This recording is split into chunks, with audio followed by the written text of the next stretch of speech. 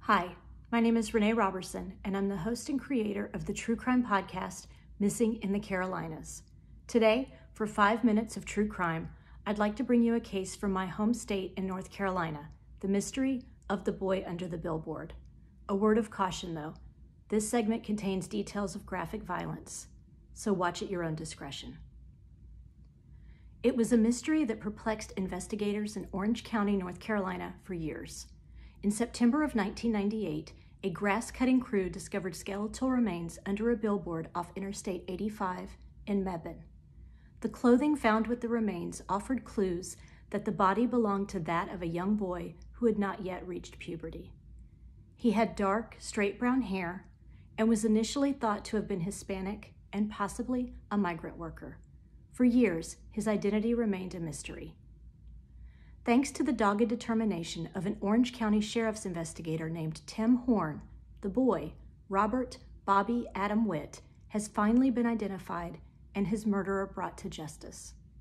In January of 2020, the boy's father, John Russell Witt, now age 58, pleaded guilty to the boy's murder. It was a conviction more than 20 years in the making.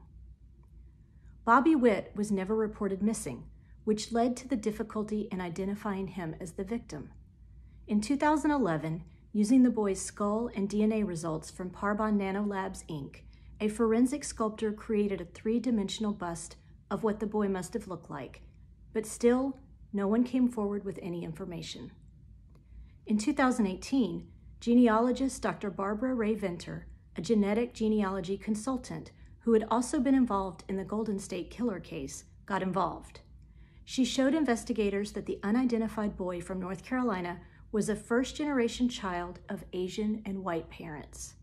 Searching the Ancestry DNA databases, she located a possible first cousin of the child's living in Hawaii.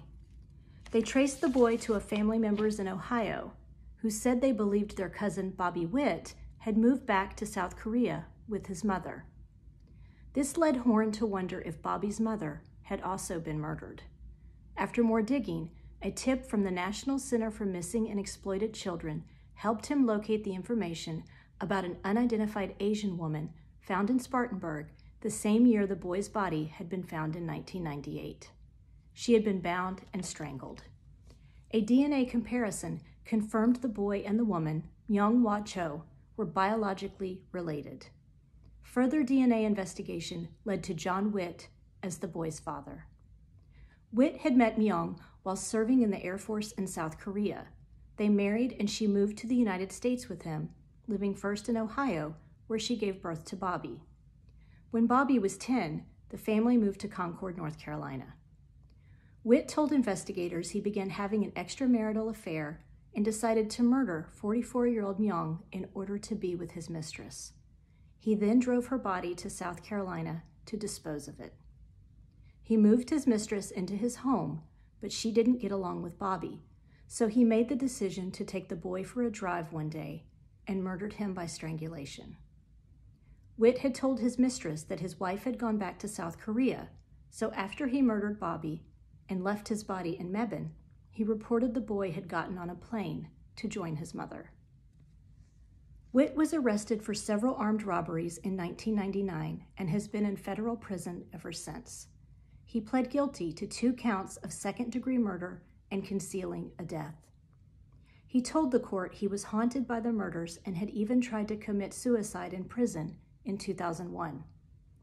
He was transferred from Kentucky to a federal prison in Butner to complete his federal sentence before being moved into North Carolina's state prison system. His sister, who was still living in Ohio at the time, was shocked when she received the news of Bobby and Myung's deaths. Witt had told her the two went back to South Korea, and she never had any reason to suspect they were deceased or that her own brother could have been capable of such senseless violence. This brings us to the conclusion of this week's 5 Minutes of True Crime. Please follow us at Missing in the Carolinas on Instagram and check out our podcast of the same name, wherever you listen to your podcasts. Thank you so much for watching.